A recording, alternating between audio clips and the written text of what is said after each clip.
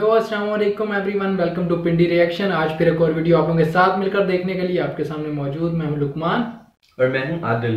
आज हम जिस वीडियो पे रिएक्ट करेंगे वो है waste Bengal tourism, the sweetest part of India.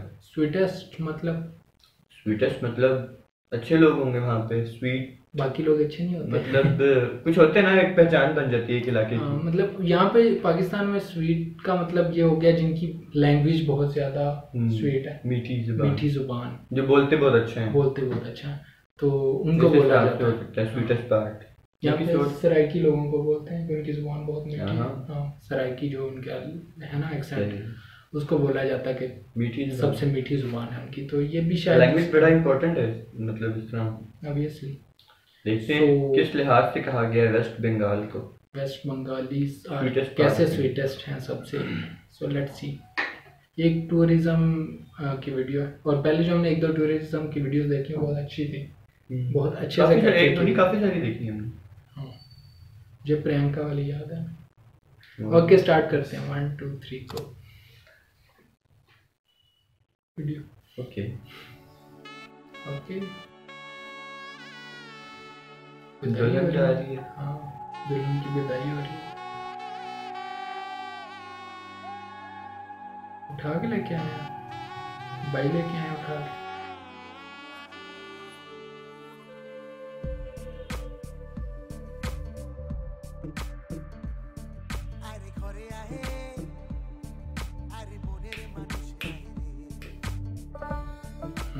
Wall painting,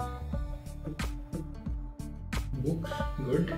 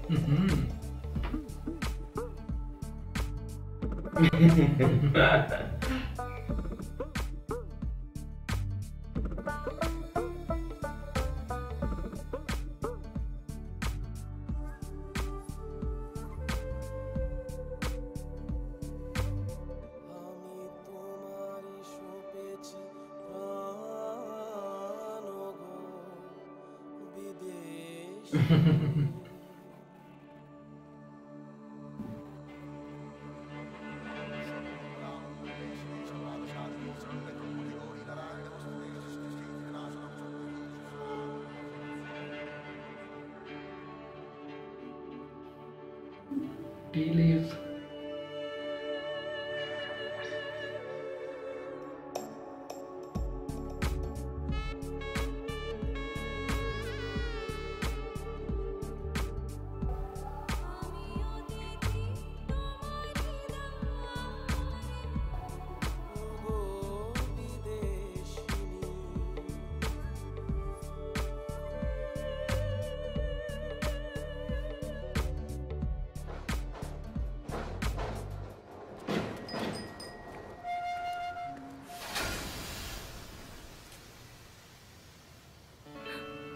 Shahrukh Khan.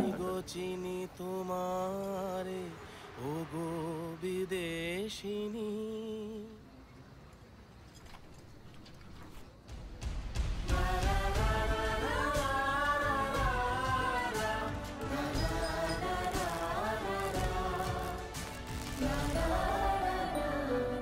Welcome to Bengal, the sweetest part of India.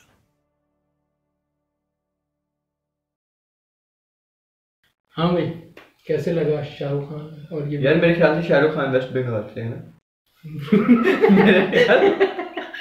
Last time Priyanka का भी यही कहा था, ठीक है, और वो नहीं थी। हाँ, और ये शाहरुख खान भी नहीं है। शाहरुख खान मुंबई से है, कोलकाता से, और कोलकाता बंगाल में आता है मेरा ख्याल। I'm not sure. अच्छा, वो शाहरुख खान की टीम कौन सी है? Kolkata night Riders. वो है ना KKR। KKR और कोलकाता बंगाल में ही आता है, इतना आई एम श्योर। तो बस फिर बंगाल से ही होगा। और ये वेस्ट बंगाल से ही होगा।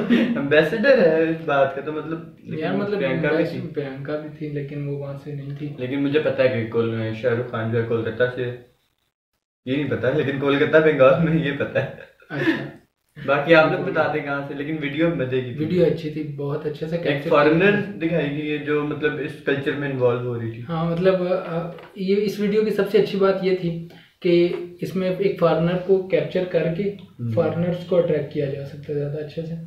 अब वो फॉरेनर्स को कल्चर दिखाया गया ना उनको, कि वो आके वो सारा कल्चर को एक्सपीरियंस करके, तो ये एक अट्रैक्शन बन जाती है बहुत अच्छी सारी मज़े सारी। और आप लोग बताएंगे किस लिहाज से वेस्ट बंगाल ज़्यादा स्वीट है, किस तरह से मतलब। हाँ, और एक चीज़ जो मैं सोचता हूँ जब भी मैं इस तरह की वीडियो देखता हूँ, जो कल्चरल वो दिखाते हैं ना, जैसे वो देखें वो एक बड़ा सा दरख्त लगा हुआ था और उसके नीचे वो कुछ म्यूजिकल इंस्ट्रूमेंट के साथ वो थे, और वो एक सी शोर दिखाया और उसके ऊपर वो कुछ लोग अपना कल्चरल वो वे में सारा, तो मतलब ये कुछ स्पेसिफिकली टाइम होता है जब वो इस तरह का एक चल रहा होता है, ये हर टाइम चल रहा होता है, क्योंकि अगर कोई फॉरेनर जाता है यहाँ पे तो उसे ये एक्सपीरियंस हर टाइम मिल सकता है, शायद होता हो ऐसा।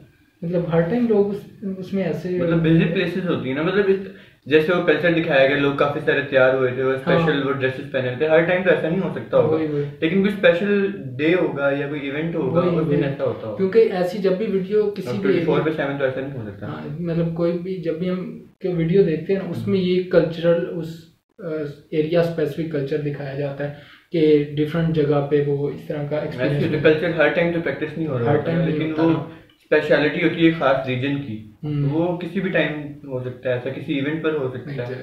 हाँ, ये बात है।